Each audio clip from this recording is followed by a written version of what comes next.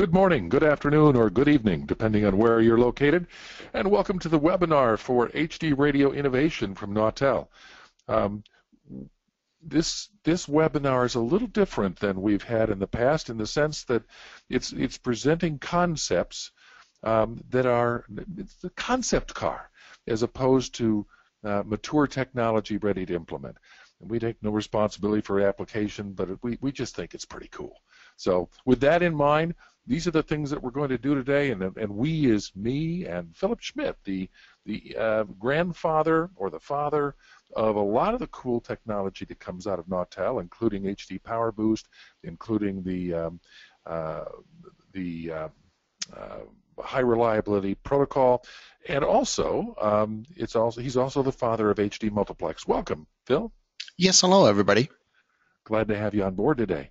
So, what things we're going to talk about? We're going to kind of do a brief overview of HD radio in general, where it's at in the marketplace, the technical considerations, the signal review, and then talk about the fourth IBOC broadcast equipment architecture that exists now in the marketplace. Then we're going to get into HD PowerBoost Gen 4.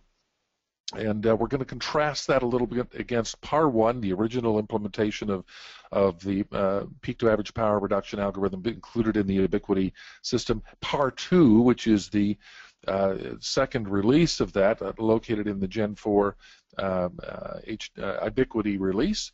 And then contrast that against the HD PowerBoost, which of course is the Nautel implementation. And then we're going to go right out into Never Never Land and talk about HD Multiplex and what's possible, if you're dreaming, what's possible, and then talk about the economic benefits and the application areas. So, as always, there's an opportunity for you to ask questions. The GoToWebinar system has a place for you to ask questions on the right-hand side. You can ask them at any time. We'll answer them at the end of the webinar to the best of our ability. If we don't happen to get to your questions, we will be able to send you emails and answer your questions by email offline. Do remember that if you're involved in SBE and recognize the value of certification, that the completion of a Nautel webinar does qualify for half of an SBE recertification credit under the current SBE rules, so we're very proud of that. All right, so where are we today? HD Radio currently has about 28 million receivers in the marketplace. That makes it by far the most successful digital radio implementation around the world. In total, there's 2,087 HD radio stations on the air and a total of 3,708 total channels, of which 1,735 of them are multicast channels. There's even 47 channels running HD4. Note here the distribution. So most of all stations, as you can see here, do have HD2, and then a declining number have 2, 3, and 4. And then if you add all of that up, you can see that the secondary stations, the stations you can only hear with an HD radio, is very high. It's over 1,600 stations right now, just in the United States alone. So, Phil, why don't you tell us where the basics of the hybrid IBOC signal? Right. So what we're looking at here is essentially a spectral view of the FM and the IBOC carriers on the side. So the FM signal in the center, as we're all familiar with, and we have two sidebands, one to the lower and one to the upper side. In a basic service mode MP1, each one of those sidebands is about 63 kilohertz. Those 63 kilohertz are made up each of 10 frequency partitions. And each partition has 18 data carriers and one reference carrier. So the reference carrier is used to lock onto the signal, whereas then the data carries the actual audio and data information. So in total, it makes 382 across the two because there's one additional set of reference carriers at the end. If you look at each individual carrier, they're all QPSK modulated for the FM standard, which means that they have all constant amplitude, as shown in this graph here, more or less constant amplitude, but they all have different phase information. So there's 4 points in terms of phase for each carrier. which means they can carry 2 bits of information for each carrier. And I've also marked the reference carriers here in red, and you can see they toggle back and forth between this and this point here, and they try to maintain very good phase information. And that's how the receiver locks on. Now, of course, we always want more data. So there is another commonly used service mode, MP3, not to be confused with MP3 audio. It is a service mode that adds 2 more frequency partitions towards the inside of those carriers. That gives us another 24.8 kilobits per second for a total of about 123. And now our sideband have increased to about 84 kilohertz. And there's yet another service mode where we can add yet another 20% of carriers, another 2 frequency partitions at the end, filling out entire 100 kilohertz. That's service mode MP11. However, this service mode is not officially accepted at this point, but it certainly could be in the future. That would then give us 148 kilobits per second. And it would have a lot of capacity for a lot of audio.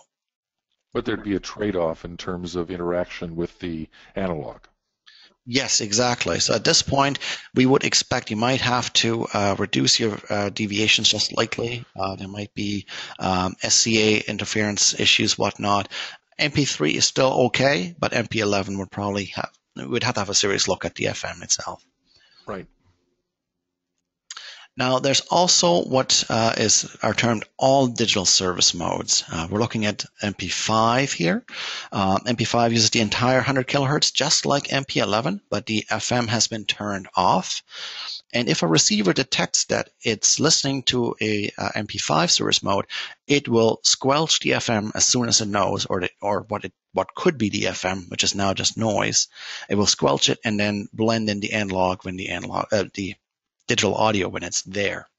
So with that, we also have about 123 kilobits broken up in 3 different streams, but we have a lot more robustness in the signal description. Another alternative is service mode MP6, which looks no different spectrally. It's got the same sideband definitions, same bandwidth, same everything, but the bitrate is actually reduced in favor of even further robustness.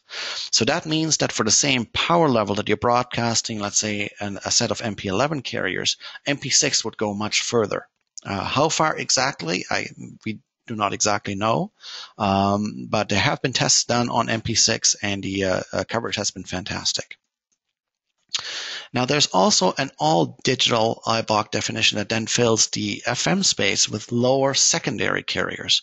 Those are termed the MS modes, and that could give you yet another 140 kilobits, but you would only be able to receive these guys fairly close into the station because they're such low in level, and their relative robustness is fairly low as well, but at least space is made. So when you talk about HD radio all-digital IBOC mode, this is what they're referring to. Right, exactly. And while the modes that we talked so far, 1, 3, 11, 5, and 6, they're all supported today, and they're all in basic receiver chipsets, well, those MS modes have not been implemented yet. Okay. Broadcast chain nor in the receiver. So they're really not, the current system that IBOC has rolled out doesn't make use of all the bandwidth that's available within in an all-digital mode. Exactly. So that's why it makes it interesting when we get into the later part of the presentation where we present an option that can work with today's receivers. Right. Now, one question that's always asked is, how much bitrate do I need for my audio to sound good? And there have been perceptual audio studies done. This one goes back to 2004 by Dr. Ellen Sheffield, for example. And what you find here when people are asked to rate the audio as you decrease the bit rate, generally what we find is that most people are unable to really perceive the difference between 48 kilobits, 56 kilobits. Once you get up beyond 48, the differences are not really perceptible. So one thing that's important to understand here is that when we talk about a bit rate of 48 kilobits, and the frame of reference that many people have is MP3 audio quality, where 256 kilobits is considered to be good audio quality. The HD codec is a very advanced codec, similar to, what would you say it's similar to? Well, it's similar to AAC in many respects. It is a perceptual codec. It is not a lossless codec like some of the other options out there. But compared to MP3, it is a lot more efficient. And the And other it includes spectral band replication too, right? it does, yeah, exactly. Yep. Okay. Mm-hmm. So in normal typical stereo mode, we can get down to 36 kilobits or even 32 before we really start to see a big difference.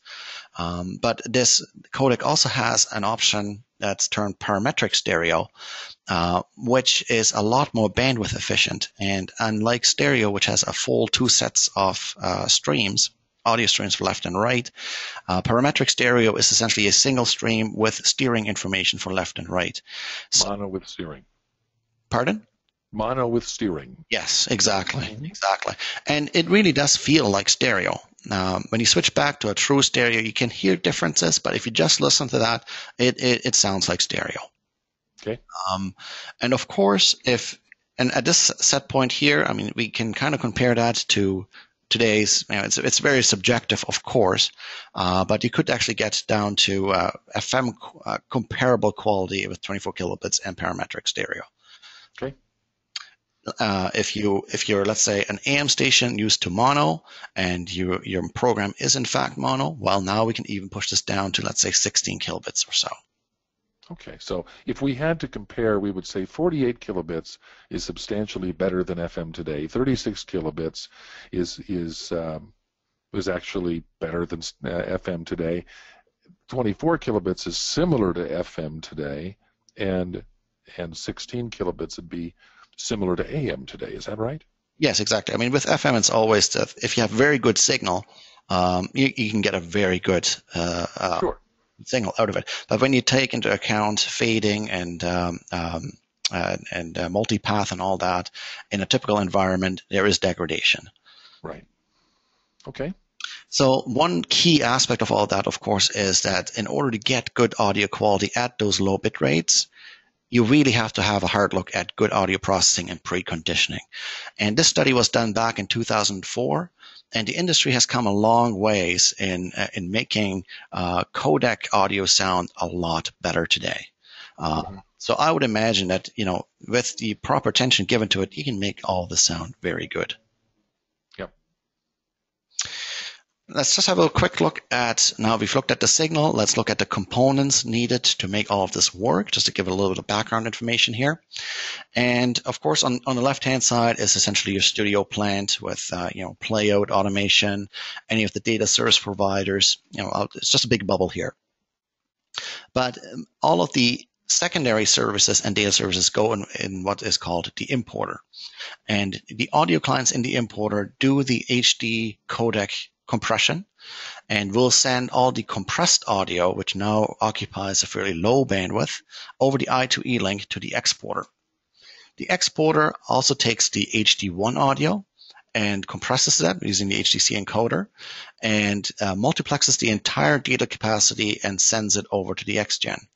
The synchronizer, which in our Exporter Plus implementation is a single box, makes sure that this transmission happens synchronously with a true 10 megahertz GPS discipline 10 megahertz. So at this level, we have HD1, 2, and 3. FM is still being sent over traditional STL means or whatever means we choose. The E2X link, which now only occupies about 150 to 200 kilobits because it is the compressed audio, is sent to the XGen, which creates the signal that we described so far. And the E to X link is where you would apply the reliable HD transport if you decided to utilize that.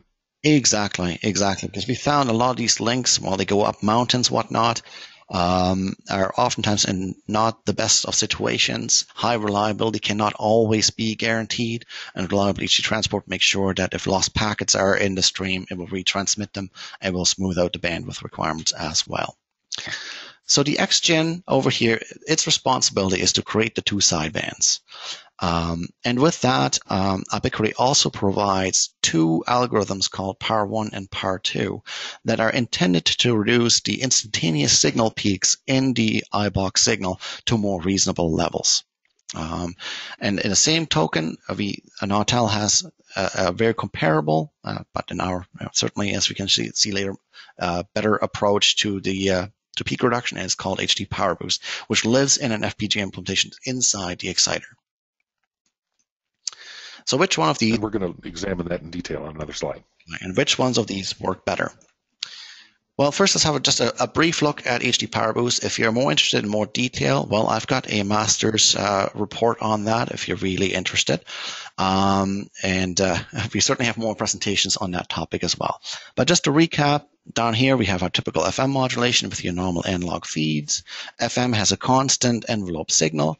Up here we generate the digital iBox signal, and in the standard implementation, peak reduction was done on this signal here. And you can see the peaks in the signal here. Almost looks like noise to some extent, but they're being done here. What we've noticed is, well, what if we switched where this block is done? Not here, but we have to really look at the two signals, because when you add them together, the peak distribution really changes. So if you consider both analog and digital signals together, well, we get up to 30% more power output, 7% better efficiency, even better in some cases, as we see later. And overall, it has been a very successful product. It's been in the market since 2010, and it's widely used. And it's now included in the GV series. Exactly. Yes, exactly. And the other thing that's included as well is you've got a couple different configuration points. You can either go for high quality or high power output, high efficiency implementation of the signal, or you can go for industry-leading high quality signal. In the middle here. So when we talk about quality, we're talking about MER, or the accuracy of the signal, as opposed to the audio performance. Exactly. And when we talk about going for more TPO, more efficiency, we're still meeting the ubiquity standard. Exactly. 14 dB is the ubiquity standard for MER. We're better than that, but we get 30% more power than comparable Power 1 here. At the same power level as Power 1, we get better quality. So in the end, it works better. Yep.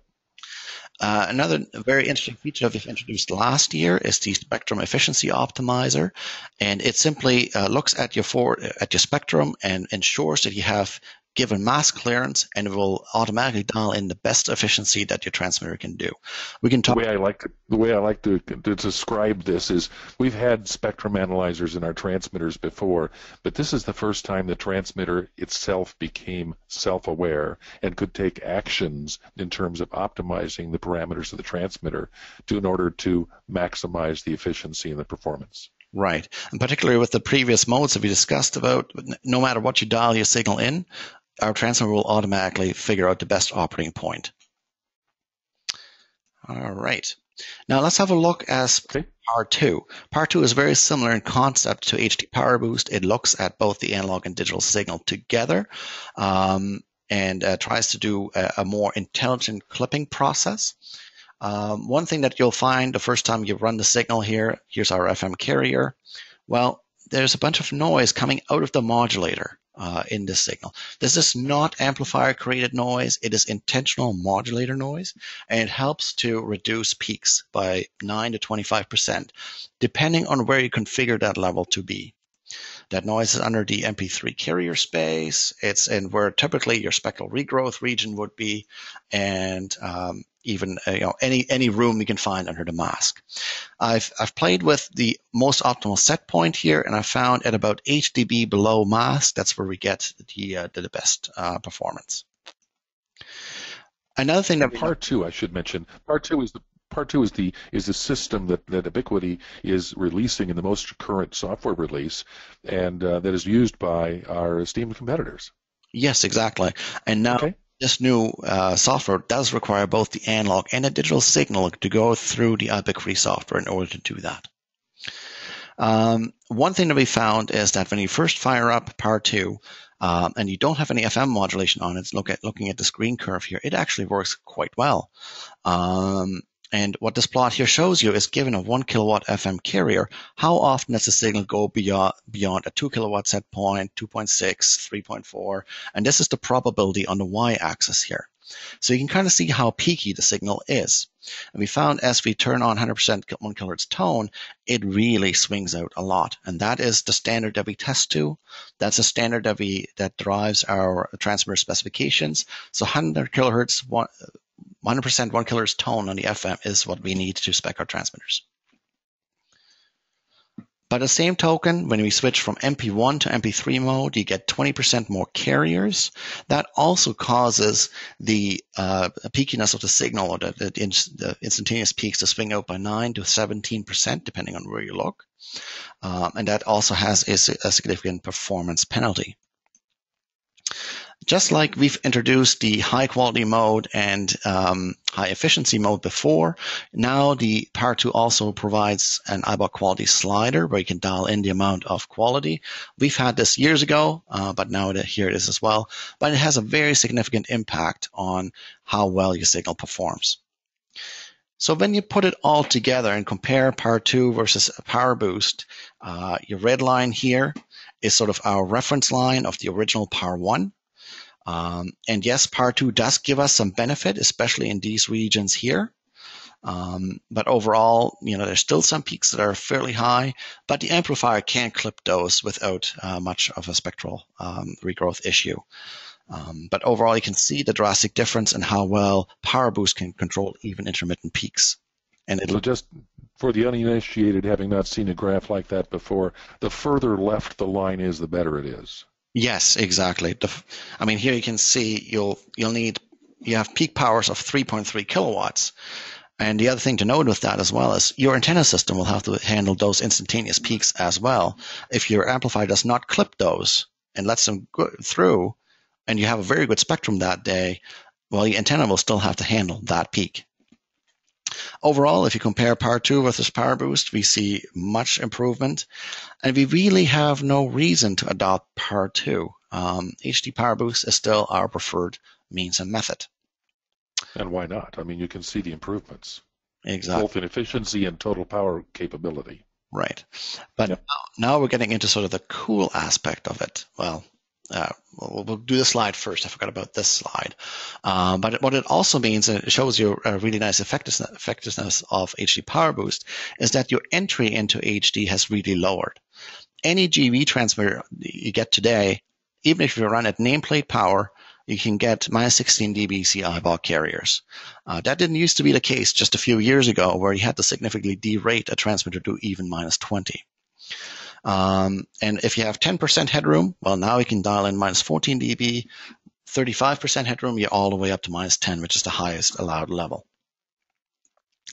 Now, the cool thing with HD PowerBoost, because Nautel came up with it, we can extend it, we can play with it. So what we've done is we've essentially taken three signals, three independent XGens, exporters and importers with all of their audio feeds.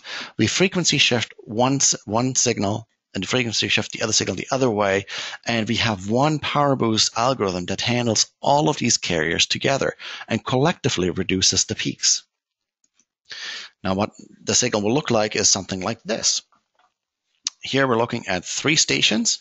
The first station, essentially, you could dial in, let's say, at 97.9. The next one is at 98. And the next one is at 98.1. And all of these can be achieved with 100 kilohertz tuning. And overall, we take 600 kilohertz of bandwidth. Each one of these stations... Which isn't available in all areas. Right, exactly. And we'll get to some of the 400 kilohertz modes in a little bit. Each one of these stations has 123 kilobits, gives us almost 370 in total. And that's enough for 15 audio streams, and that's what we've demonstrated at NAB this year, with 32, 24, and 16 kilobits. And all of these sidebands levels, for demonstration purposes, I just adjusted the levels just to show that we can do that. They could all be flat as well. But this way we could potentially mitigate adjacent channel interference and whatnot. And so I think it's a powerful tool. We can also switch MP3 into the all-digital MP5 mode, and now it has a real good purpose. And as I said before, with MP5, tuning into a station like that, the receiver will first mute the FM which is no longer there, and it will play the audio once it's available. And unlike the MP3 mode, where it's first blending from the FM to the digital. Here's just a subset of receivers that we found could work. Most receivers are capable to tune. Some receivers do have to require a backdoor setting to switch it into a European mode potentially, or they all handle it slightly different. But all receivers can tune in at least into 2 of those stations. Many receivers also have HD scan capability that can pick up your station, but some of them require an FM carrier in order to be picked up. Now, here are some of the cool things. Once you put all of this together, the cost of transmission really goes down. So if you're looking at a GV today running, let's say, at 10 kilowatts at 100% of nameplate, you'll actually have 160% peak power capability. Now, you couldn't run a continuous wave at 160%, but iBock peaks can go up to 160. So typically when you run -10, well, you have to drop your RMS level a little bit in order to make room for the peaks. But what is very nice about it is that this exact same transmitter can very nicely handle an MP5 HD multiplex. And of course, if you go down in service mode, there's room left over. So in the end, you will only require, in the order of 1/15 of the transmitter infrastructure in order to broadcast a large multitude of audio streams. What if you already have a conversion today? Let's assume you already have, if you already have a GV today, assuming it's broadcasting hybrid iBock today, you already have an exporter plus, you already have an importer plus. Well, you'll need 2 more, of course. There is going to be an exciter update that has yet to be defined. But what is very nice with the work we've done is that the existing power of the transmitter and all the amplifiers are capable of doing that today. And if you're broadcasting iBock today, you will have the power overhead to go HD multiplex, no problem. Other savings, of course, are... So this could be the next step for your digital implementation. Exactly. Of course, other savings are signal antenna. You only need 1, so less tower space and rent, less cooling because we're dealing with 1 transmitter as opposed to a whole bunch of FMs or hybrids, whatever. Footprint, of course, content distribution, maintenance, all of those good things. But let's look at transmission power in the next step. Since with some of the studies done in the US, it's been found that a typical hybrid, let's say FM plus MP3 station broadcasting today, the HD signal will have about the same coverage as the FM at 10% of the signal power, which then means we really only need 10% of the RMS power for an MP1 mode. Having 3 stations together, now we're at 3 kilowatts compared to 10 kilowatts. We do take a hit in efficiency because it's an all-digital signal, but overall, your FM was running at 13.9 kilowatts at 72% efficiency. We're only at 6.7 or 8 kilowatts, 9 kilowatts, depending on the mode, but we're broadcasting a lot more audio streams.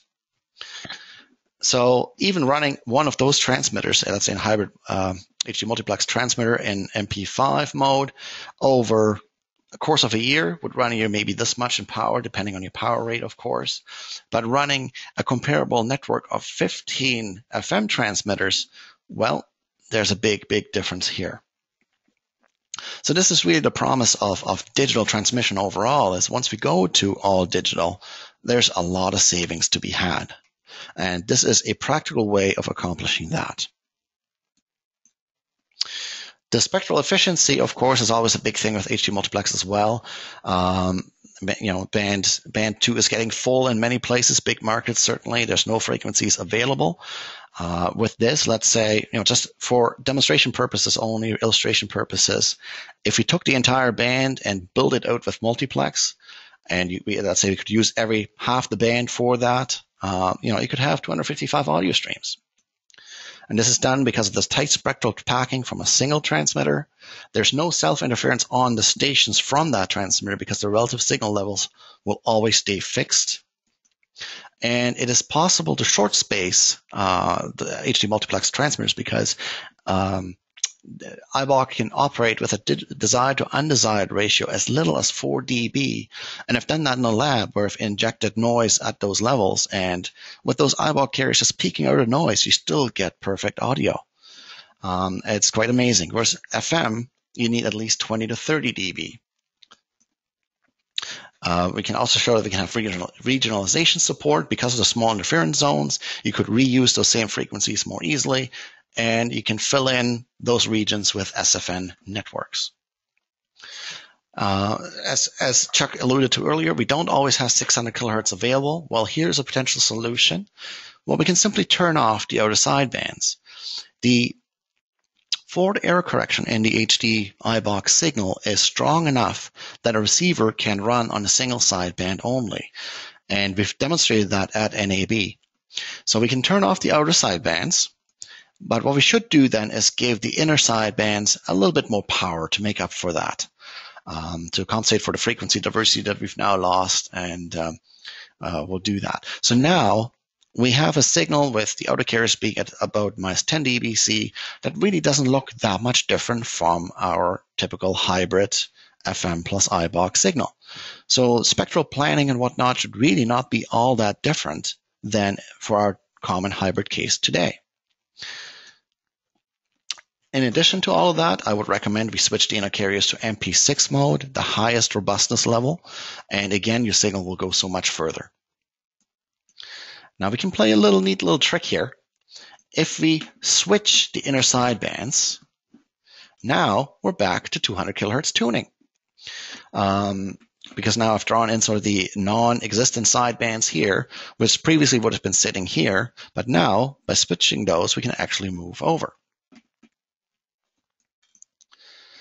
But one note to say here is that, one sideband operation only is still an experimental, it's a bit of a research project.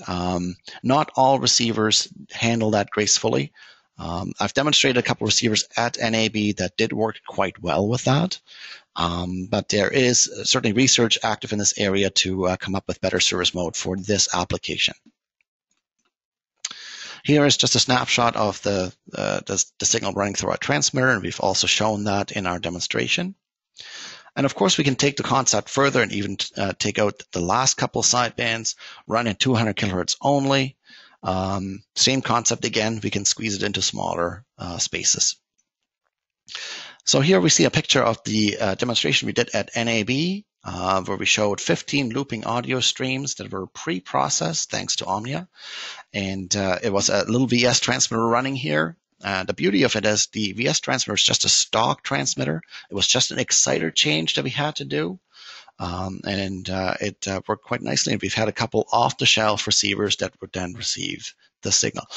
You might want to check out the YouTube video with the link that's here that shows you going through all the channels, and you can listen to the audio. Yeah, we had 15 audio clips here. You can see the different content. We just tried to come up with a large mix of different clips. We had 3 different frequencies, 96, 5, 6, and 7. And we had 5 secondaries or 5 HD streams on each one of those. The first one in all of those was set to be 32 kilobits full stereo. HD2, 3, and 4 always was 24 kilobits parametric stereo. And the last one was 15 kilobits at mono.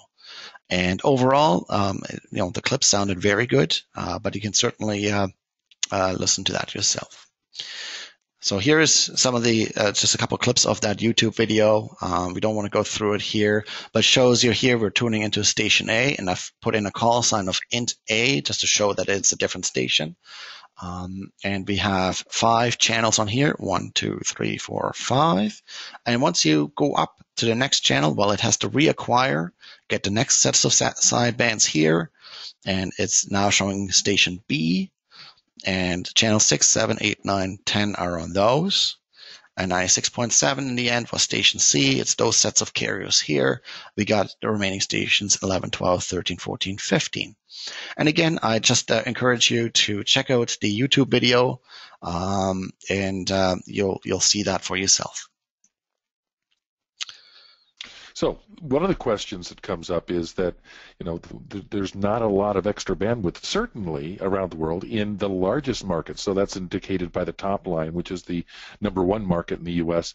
The second line is market number 25, and you see there's significant space there, some of which could accommodate HD multiplex. And as you go down into the 50, 75, and 100 markets, a lot more space is available, which could accommodate today HD multiplex, even in the 600 kilohertz version.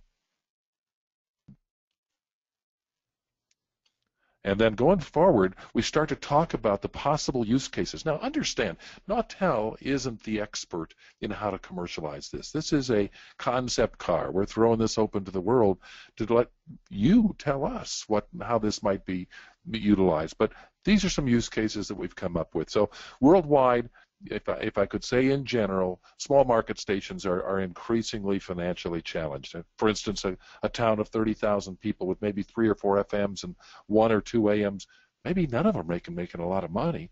And these stations potentially could cooperate to create a single station in which all of their content is carried, all of the AMs and FMs in the market could be on there, and some additional channels, some additional expansion room owned by those existing stations, so there's no new competition. The transmission operating costs of the station could be less than one of the stations alone. And the extra sites and the real estate associated with those sites could be sold and more than pay for the capital up costs of changes in the capital expense to implement HD multiplex. So you could end up with a far better situation in a market. It'd give the market a lot more content with much better quality, and all of the stations would have 1/15 or more or less of their operating costs from the transmission standpoint. Case number 2 is narrowcasting. So if you look at the world globally, I mean, radio used to have all of the ears belong to radio, and there was a few number of radio stations, not the number we have today. And each station played a little bit of everything. Kind of that's the concept of broadcasting, I suppose. But today, with so many content choices, radio needs the ability to compete with niche-focused content, like our listeners are used to hearing in satellite and the web. And what's needed is the ability for broadcaster to offer a wide range of formats on a full-time basis without increasing the number of competitors for the advertising revenue. So just because you've got a lot more content channels doesn't mean that there's going to be an increase in the overall advertising revenue. So this accommodates both of those situations. For an example, foreign language content is very expensive to operate using traditional methods, that is, having your own FM stations to broadcast Korean, for instance. But this technology changes everything, because now I could put 15 different content channels on a single station for the cost of operating a single station, or less than that. Use case number 3, with the digitalization of television, some space is being freed up in band 1, especially from 76 to 88 megahertz. And there are efforts underway in some countries to reallocate this band for relocated AM content. If radio was able to utilize this bandwidth using HD multiplex, it could be planned intelligently and to be used to offer far more content than is available today. And in fact, single frequency networks could be used to offer content at extremely cost-effective way and to provide wide geographic coverage for a broad range of high-quality content. And we'll actually go into SFNs a little bit and explain why this works so well. Before you move on there, Chuck. Yep. Mentioned there as well is that there is a lot of receivers that are able to tune into the top end of this 76 to 88 megahertz band already, with many receivers going down to 87.5. So it is certainly possible to place multicast at the high end of that and already have a large subset of receivers able to receive it. And that's one of the keys in the digital radio business, is making sure that the receivers are available to deal with this technology. That's right. So another case is interactivity. You have enough content channels, potentially, that you could actually make radio interactive. People could request songs online and be played out directly on an HD multiplex stream, making all kinds of revolutions in the way that radio interrelates with the listener. And the entire HD multiplex could be branded as one. The playlist could be crowdsourced, and the low operating cost of HD multiplex makes this possible. So, for instance, a station with a 100,000 weekly reach could be dealt with 10 streams of 100,000 listeners per stream. So the functionality of this works. And I think that the creativity that radio has always utilized has yet to see how this type of technology could make radio even more effective. Now let's talk about SFNs. Phil, you want to explain this interesting chart? Right. I just grabbed this one from a previous presentation we've done on SFNs. And the beauty of HD Multiplex, now that we're all digital, SFNs really become practical. So this example here shows two transmitters, a main and a booster, but it could also be two of equal power, whatnot. And let's say main emits a signal and the booster sends a signal 60 microseconds delayed. You'll see that the signals intersect at these lines, these equal delay lines. So if you're 50 kilometers apart, it takes about 167 microseconds to fly from one end to the other.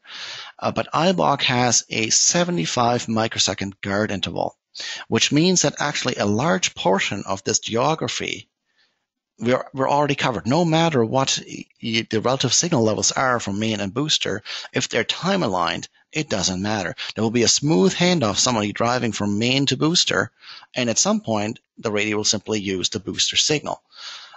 So we've demonstrated a couple of years ago that we can essentially hand off a receiver from one to the next. Here's also just a slide without going into too much detail that we've done a fair bit of research in SFN operation of iBock, and you can see that with a 40 microsecond offset between two signals, no matter what their relative levels are, you're always within the reception limit. So you can do a smooth handoff. And up to 75 microseconds, that's getting towards the edge.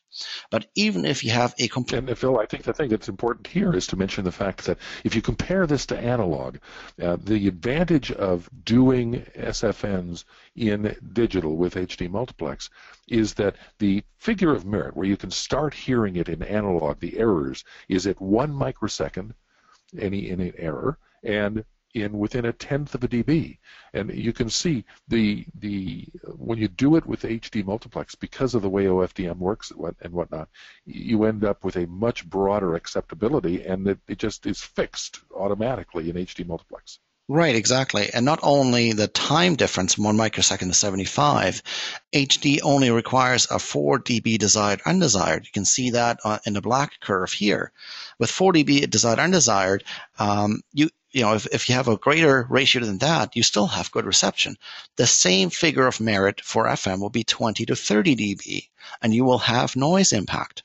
So our interference zones have shrunk in size, and our time budget has increased by an order of magnitude.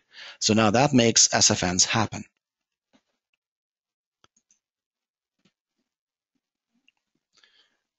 Okay, and I guess the other thing to think about is that what we've identified are some very specific opportunities that are examples of what might work, and we've considered. But every place in the world is different, and every regulatory band plan is different.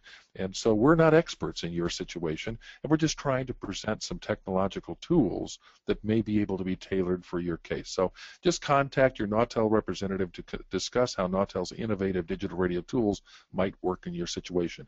And again, I have to underline, the thing that's really cool about all this is that HD Multiplex works with the vast majority of HD radios that are already in the marketplace, of millions and millions of radios that are already in the marketplace today. That's the magic. Let me also interject that HD Multiplex is very, very flexible for your situation. We've already shown a 600 kilohertz mode, a 400 kilohertz mode, 200 kilohertz mode. It can work with FMs in the band. It can work with hybrids in the band. It's a very, very flexible situation that can be tailored to a number of use cases. Yep. All right. So I guess the next step is, what would I do if I wanted to try this? Well, in the United States, for example, there's a white space database which allows you to utilize the white space in the broadcast television spectrum.